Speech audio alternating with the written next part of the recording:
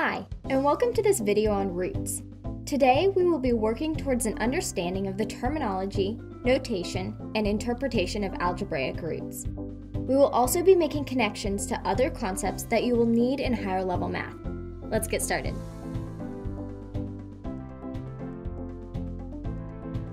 Understanding the terminology and notation of math is half the battle if you're struggling to grasp certain concepts. This is true of roots, where the terminology that is used determines the type of root that is evaluated. For example, to find the square root of a number, simply ask yourself, what value, when multiplied by itself, results in that number? For example, let's say you were asked to find the square root of 4. Ask yourself, what value, when multiplied by itself, results in 4? The answer is 2, because 2 times 2 equals 4. Let's try another one. What is the square root of 121? Ask yourself, what value, when multiplied by itself, results in 121? The answer is 11, because 11 times 11 equals 121. To find the cube root of a number, ask yourself what value, when multiplied by itself 3 times, results in that number. For example, the cube root of 8 would be 2, because 2 times itself 3 times equals 8. 2 times 2 is 4, times 2 equals 8. Let's try another example. The cube root of 64. This would be 4, because 4 times 4 is equal to 16, times 4 gives you 64. 4 times itself 3 times gives you 64. Fourth roots, fifth roots, sixth roots, and so on can be found similarly. There is an important relationship revealed in these practice problems. We just showed that 2 is the square root of 4. That means that the number 4 is a perfect square. Knowing the perfect squares from 1 through 144 is helpful in order to simplify radicals in the future. The table here shows these perfect squares as related to their square roots. Perfect cubes can also be quickly determined by multiplying any integer by itself 3 times. In one of the previous examples, we showed that 4 is the cube root of 64. This means that 64 is a perfect cube. As revealed in this table, perfect cubes increase rapidly. To generalize the rule of finding roots, let's introduce the notation of radicals. Let's break down this notation into parts.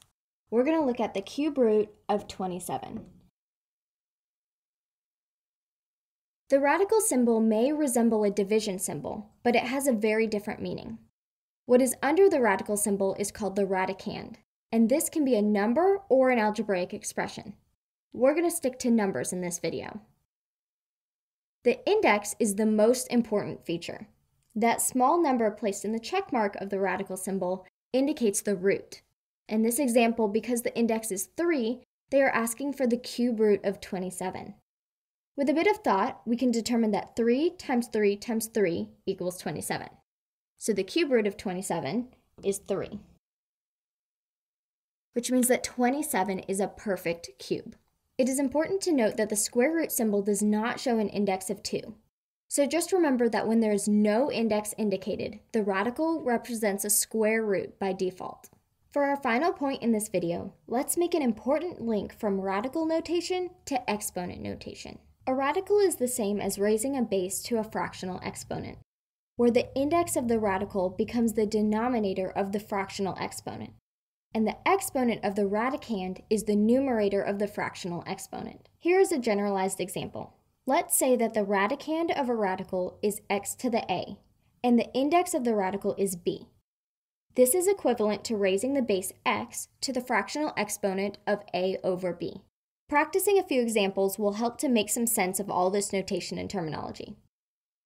First, let's practice expressing a radical as a fractional exponent. So we're going to look at the cube root of x squared. Remember, the index of the radical becomes the denominator of the fractional exponent, which in this case is 3. The exponent of the radicand becomes the numerator of the fractional exponent, which is 2 in this case. So our fractional exponent is x to the 2/3 power. Let's try another one. Let's look at the fourth root of 3. So we know that our index 4 becomes the denominator, but the radicand doesn't have an exponent. That means that 1 will become our numerator, which gives us 3 to the 1/4 power.